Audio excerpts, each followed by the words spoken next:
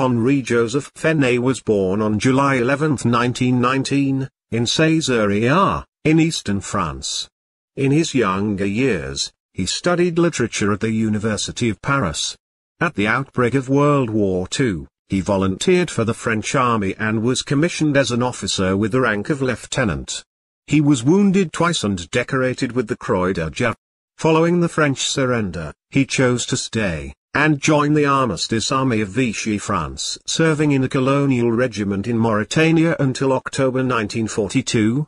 On his return, Fenet joined the newly formed collaborationist paramilitary French militia before volunteering in October 1943 for the Waffen-SS. In July that year, the Vichy propaganda minister, Paul Marion, began a nationwide recruitment for the Waffen-SS in France. The Committee of the Friends of the Waffen-SS was established by the minister and proceeded to actively recruit men who were between the ages of 20 and 25 who were physically fit. Around 3,000 applied in the first few months, many were college students. The organization also spent time trying to recruit experienced French officers, like Fenet. In October 1943, he volunteered for the Waffen-SS, and was sent to the SS school at Bad Tolz, in Germany. In March 1944, he received the rank of senior assault leader, the equivalent of first lieutenant in the Waffen-SS, and was given command of a company of the newly formed 8th SS Assault Brigade Frankreich. In September 1944, Fenet and his company were sent to Konitz, in Thuringia, in eastern Germany, where they joined other French recruits to form a new formation, later known as the SS Division Charlemagne. Joining them were French collaborators who had fled the Allied advance in the West, as well as Frenchmen from the German Navy, the National Socialist Motor Corps, or NSKK, the organization Totten, the French militia security police.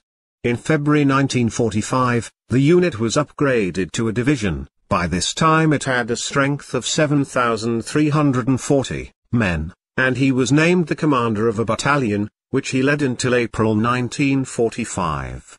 The unit was sent to fight the Soviet army in Poland, but by February 25, 1945, it was attacked at Hammerstein, now present-day Charny, in Poland, by troops of the Red Army's First Belarusian Front, and the Soviet forces split the French force into three pockets.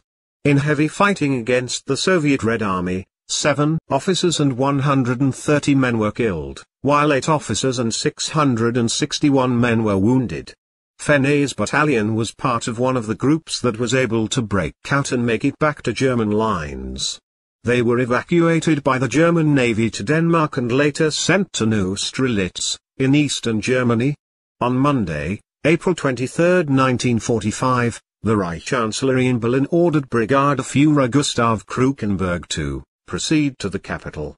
About 350 men from the remains of the SS Charlemagne division chose to go to Berlin.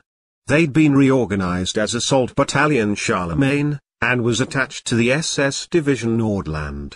In the days which followed, fighting was very heavy, and by April 28, 108 Soviet tanks had been destroyed in the southeast of Berlin within the S-Bahn.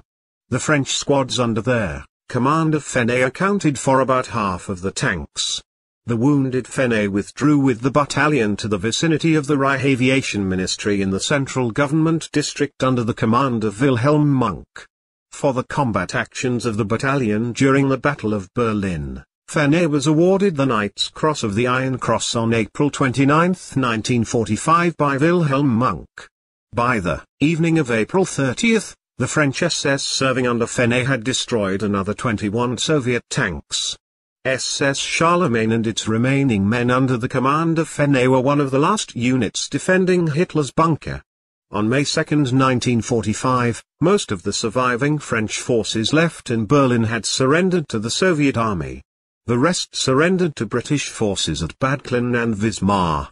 He was handed over to the Soviets by the British. The Soviets held him in a PKW camp before treating his foot wound at a hospital. He was then returned to a POW camp and later released. He was arrested instantly upon his return to France. In 1949, He was convicted of being a collaborator, and sentenced to 20 years in prison. With hard labor, he served half and was released in 1959. After his release, he appeared in several documentary films and television programs. He also ran a small independent car dealership. Henri Fenet died on September 14, 2002, aged 83, in Paris, France.